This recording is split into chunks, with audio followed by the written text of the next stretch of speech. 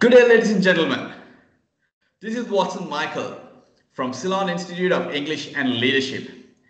At this time, we have an interesting guest from the US, Lovell Casiero, a seasoned executive, professional life coach, and mentor, weaves together compelling narratives of female leaders who made their mark, backed by personal life lessons that underscore the strengths of women bring to the boardroom. Also, she is the CEO of FLC Business Consulting and Senior Vice President of Commercial Strategy at PM Hotel Group. Lowell, welcome, and how are you doing today? I'm doing well, Watson. Thank you for having me on your awesome podcast. This is great. I love your work. Thank you very much, and it's an absolute honor to have you. Great. So, yeah. So, Lowell, can you tell us why you named the book Lead Like a Girl, a leader's journey from aspirations to achievements? So, Watson, I have been so blessed in my career and started in the lowest position that you can start in a Mm-hmm. hotel sales department. I was Okay. back in those days, they referred to us as a secretary. Okay. Um, Wow. Not even an admin. We were secretaries. But the industry, the hotel industry was very good to me. And I was able to make it to the boardroom. And I was Wow. able to make it to a corporate level and be at the top of my discipline within the hospitality industry. And somewhere along my journey, I started realizing that leadership is really about giving back. And what I Hmm. really wanted to do was tell others, whether it's male or female, that if you aspire to reach your goals in your career, that it can be done. And it really is just my story. And I tend to approach things like fighting like a girl. So I thought lead like a girl sounded really good. And the Hmm. journey, of course, is my own journey of aspirations to achievements from kind of the admin position in a hotel sales office to a responsibility of 75 hotels with a third party management company. So it's just my story, and that's kind of Hmm. how I felt like it would be conveyed well with that title. Wow. Okay. Amazing. Right. So, can you tell us what is so special about this book? So so in an interview I had previously about the book, Hmm. someone asked me what was my biggest surprise about the Yeah. when I was writing the book, I started out, isn't it interesting how nothing ever really ends up like you thought it would? Because when I first started this project, I really Hmm. had thought that I would just write a book on leadership. And it was Hmm. my way of kind of giving back to the up and coming leaders within my industry and other industries because the leadership principles are very, they cross over into other industries as well. Okay. And so, my biggest surprise, and probably what is so special, I think what is so special about this book is what I learned was I couldn't write the leadership lessons without writing the life lessons because the life lessons is what created the leadership qualities that Hmm. I have. So what I didn't expect to do was get like really up close and personal with some of my personal triumphs, some of my personal challenges and mistakes and failures. We learn from our Hmm. failures, right? But I Yeah. just ended up telling a lot more about my own personal journey through life that Yeah. created the leader I became. And I guess I didn't expect to do that, but I think it made it very special and very personal. Wow. Amazing. Right. Okay. Now, women empowerment is 100% essential in this world. I agree. Okay. So, as a female leader, can you emphasize more on that?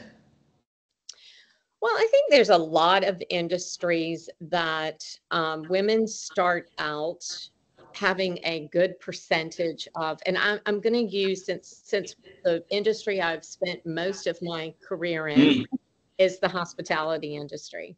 So Okay. I, right before I wrote the book, I realized I attended a coaching session for myself. I actually went to a coaching session, and they talked a lot about how you could go from being a director or a vice president to the C-suite.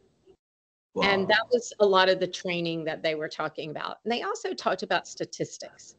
And so Mm. in the hospitality industry, if you start as a director, you are typically 57% female. You typically have 57% female, and so it's a good percentage. It's just Mm. almost half and half. We tend to have a higher percentage at the director level. As you Yeah. continue to see the people move up in the hotel industry, the statistics at that time, and they have gotten better recently, but the statistics at that time said that once you get to the C-suite, that you're only like 8% of women Mm. make it to the C-suite in this industry. And I had always noticed, like, I would be at conferences and there would be a lot of suits and very few women, right? And Yeah. so I just feel like it really doesn't matter if you're male or you're female. We definitely have different attributes for sure. And there's a chapter in Lead Like a Girl where it talks about the female attributes and the male attributes. But what I say is on any given day, you may have to bring any of those attributes because Mm. leading people, it's not a one size fits all. And so Mm. and quite frankly, I do group coaching on the principles of Lead Like a Girl. Mm. And the coaching that I do, we actually take a test when we get to that chapter on, like, for example, if you took the test, you would rate yourself on the leadership, the attributes of a female leader and the attributes of a male leader. And you'll be Mm. surprised how Yeah.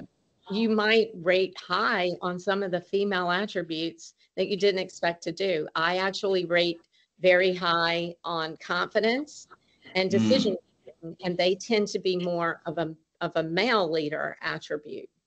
But female leaders are good at communication and empathy. So on any given day, you may need one of those, all of those, and you may be leading a group of people who require different leadership styles. So the important thing is that you have a really good toolbox of attributes and you bring them to the table every day so you can resource them as you need them. It doesn't matter whether you're male or female. You may have to pull them out at any time. That makes sense? 100%, right? And well articulated. Okay. Thank Great. Yeah. So, can you elaborate about a special chapter in your book? Well, I love a lot of them because, as I said, they got very personal. So a lot of Mm. them I enjoy. And there's one in particular. It's the last chapter, and I'm not going to Okay. talk about that one today. But I will say that we were speaking right before we started this, and we're Yeah. both faith based, which I actually loved the little prayer that you did before we started. That was so Yeah. sweet. It made me just so happy to know you. And Great. Great. but I come from 4 generations of ministry. And so Wow. the very last chapter of the book is really based on a sermon that my granddaddy used to preach. And Mm. the sermon was Christians on Watch. And the I changed it to Leaders on Watch. And you'll have to Mm. buy a book to read that one because when you ask me if there's one I want to elaborate on, I was coming up on a milestone birthday when I Okay. started. like a guy. And I wrote a letter to my younger self. Okay. Said things like, don't sweat the small stuff or, don't overthink it and things like that. It was a pretty short letter.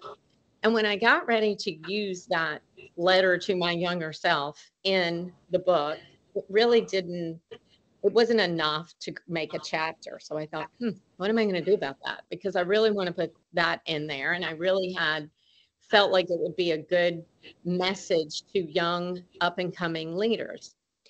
So I ended up writing The Decades That Built Me. And I started Wow. in my 20s and went 20s, 30s, 40s. And you'll have to read the book to know how old I am now. But, Oh, but anyway, and my 30th decade was one of the most and my third decade was one of the most challenging decades of my life. It was a very trying time for our family. I was called upon to help run my dad's organization. And mm, it was one of the hardest things I've ever had to face from a career perspective.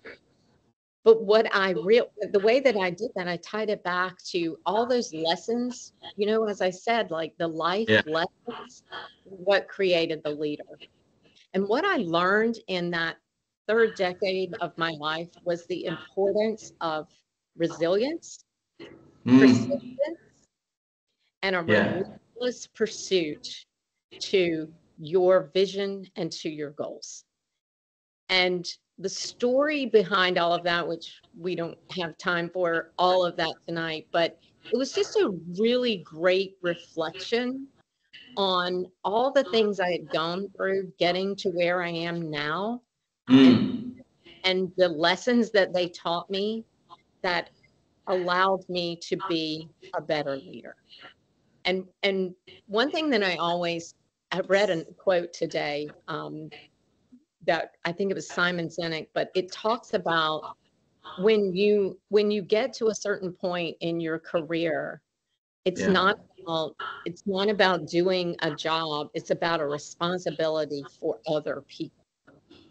And that's what I always say is that in order to be a leader, every leader needs one thing, and without it, you cannot lead. And you know what that is? You need people that want to follow you.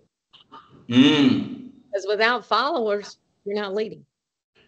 And correct. unless you are authentic and people can trust you and believe in you and you have their best interest at heart, they won't follow you.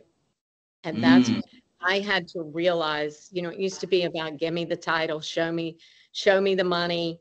I'm climbing this corporate ladder. And one day I realized it's a huge responsibility to lead people, because now you're not only responsible for them and their livelihood, but the people they're responsible for. Isn't that daunting sometimes? Like to think of that? very true. Right. Well, it's just like you give a master class in about 2 or 3 paragraphs just now. Right? So it's very inspiring. Yeah. Thank you. So, so what was one of the most challenging things that you ever faced, and how did you overcome it? So I would say that probably the most challenging thing that I faced in my career Mm-hmm. growth was my own self-imposed, the own limitations that I created for myself. Okay. Because imposter syndrome is a real thing, and the Mm. voices in your head can be your own worst enemy. Mm. I was True. I was speaking to someone the other day and I said, have you ever been the victim of your own success? So you get to the position that you wanted. You got the bigger paycheck, you got the title, and you've moved out of your cubicle into your own office. And then all of a sudden you realize the responsibility that comes with that new position. And the voices in your head start Mm. saying, you're going to fail. people are looking at you and thinking you don't know what you're doing.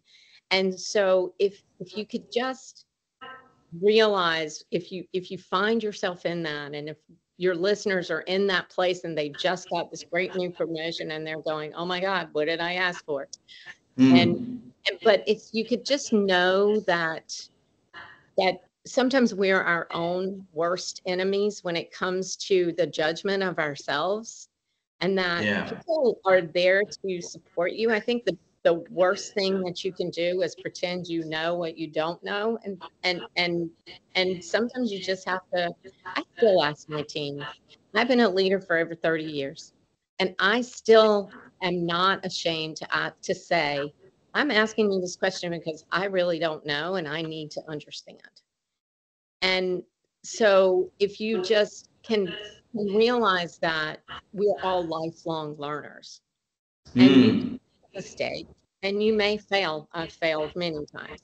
But if you learn from that mistake or that failure, there's value in that.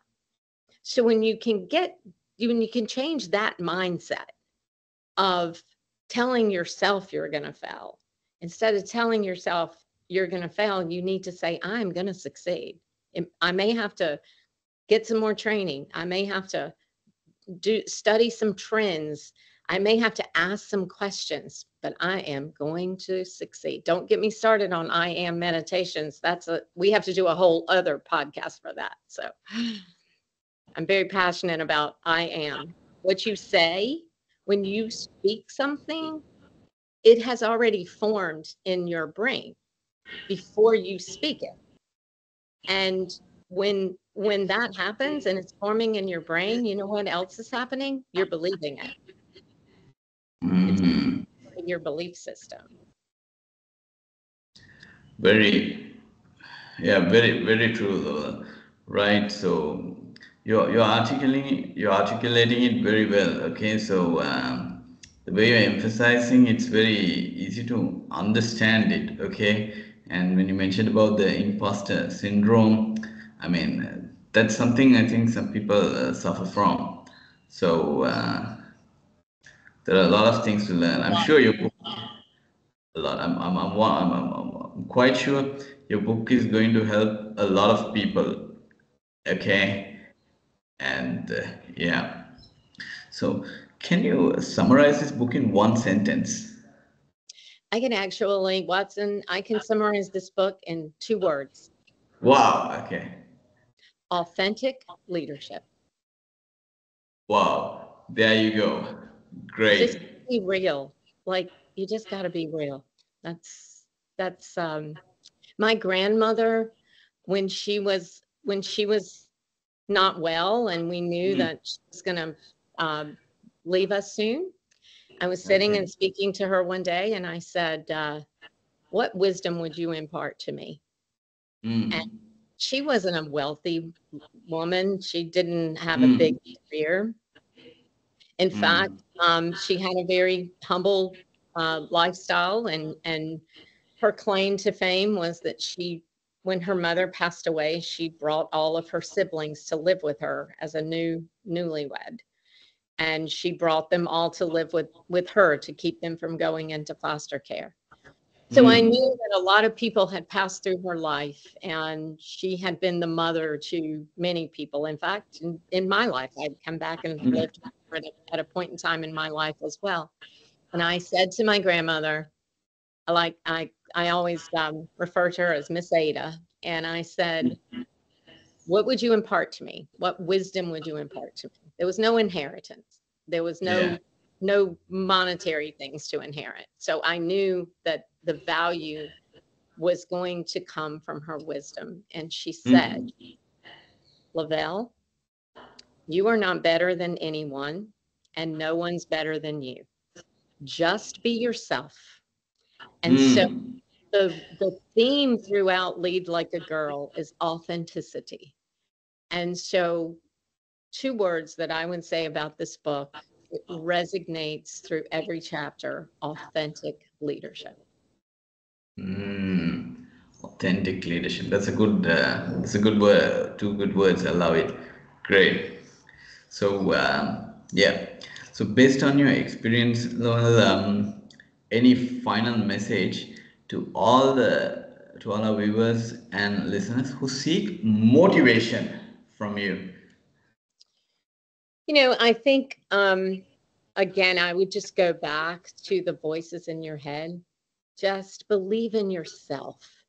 There's enough Mm, naysayers out there that are going to say you can't, that's not a good idea, or even sometimes family will say, just, they sometimes they care about you and they don't want to see you get hurt, don't want to see you fail.